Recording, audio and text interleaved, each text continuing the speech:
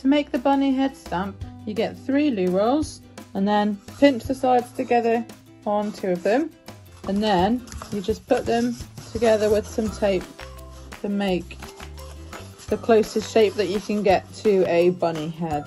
I'll just tape them together with masking tape. What are you doing there, Rowena? Painting this stamp. Okay, and what do you do when you finish painting?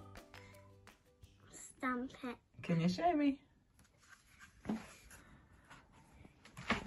Press it, press it, press it, press it, press it. Well done, let's have a look.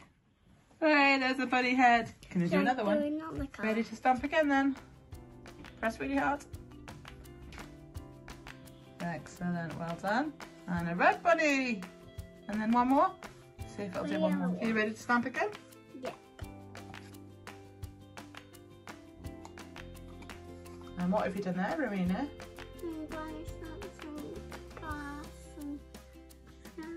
Well done.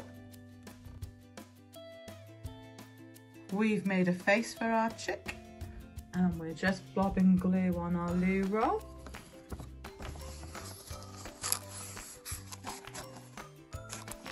Wrap that round. That's funny. Is it funny? And then we'll put some hair on it. That looks like funny hair. That looks funny hair. And there we have our Easter chick. And we have our bunny face on some pink paper cut to the same size as a loo roll tube. And a loo roll tube covered with glue.